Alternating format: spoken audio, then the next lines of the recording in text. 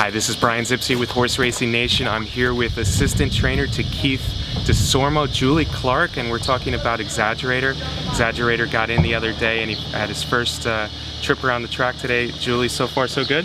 Excellent. We were really pleased with him. He can be a little bit strong. Today he was relaxed. He has a new rider, new surface, new place, and was super. Super. Now, they're expecting some rain. I know you were talking about maybe a possible workout on Saturday. Is that still That is the schedule. Kent flies in this evening to work him and then flies back for a stake race at Los Al in California. So if it's desperate, we could possibly try and get him back for Sunday. But as of right now, the plan is still for tomorrow. Okay, and Keith we missed. I hear Keith had some travel problems. Yes, some travel delays that prevented him from being here. But it happens. In this afternoon sometime. Interesting, the brother connection here, Keith and Kent back together again. Right. Have you seen a little bit of the brotherly love, the good feelings with this horse? Oh, they're brothers. I mean, there's brotherly love there, but they're brothers, you know. They still bicker like brothers, and it's the same family dynamic no matter where you go. But they're definitely on the same page when it comes to this horse. Kent's style fits him, and Keith's training is, you know, it just works. Now, what makes Exaggerator one of the favorites for the Derby? You're around him a lot. Is it the intelligence, is it the talent? What about Exaggerator has caused him to excel to this point and be a real one of the horses to beat for the Derby? Well, I think it's a combination of a few things. He obviously has the ability. He's a good-minded horse, and he's unlimited energy. He's always willing to go to the track. He loves to train. He doesn't use himself overly hard, so he's a good package. Was the last race, the Santa Anita Derby, did that even surprise you, how well he ran? No, you know, I think there's been talk about him being the mile being his best distance.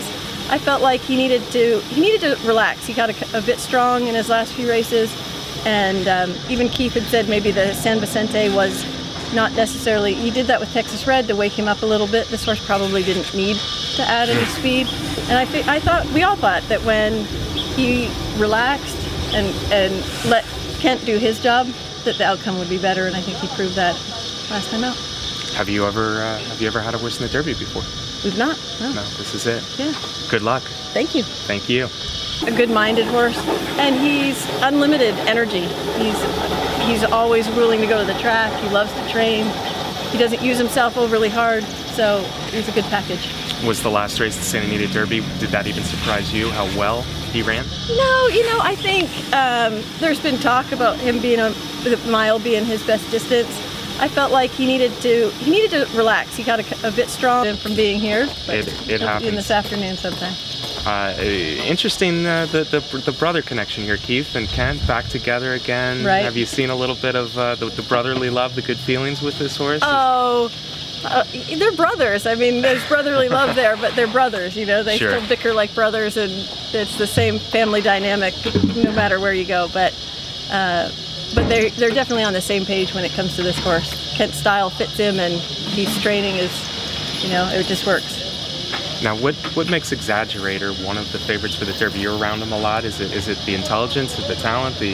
What about Exaggerator has caused him to excel to this point and be a real one of the horses to beat for the Derby? Well, I think it's a combination of a few things. He obviously has the ability. He's talking about maybe a possible workout on Saturday. Is that still that is the schedule. Kent flies in this evening to work him and then flies back for a stake race at Los Al in California. So if it's desperate, we could possibly try and get him back for Sunday. But as of right now, the plan is still for tomorrow. Okay, and Keith we missed. I hear Keith had some travel problems. Yes, some travel delays that prevented. Hi, this is Brian Zipsey with Horse Racing Nation. I'm here with assistant trainer to Keith DeSormo, Julie Clark, and we're talking about Exaggerator. Exaggerator got in the other day and he had his first trip around the track today. Julie, so far so good?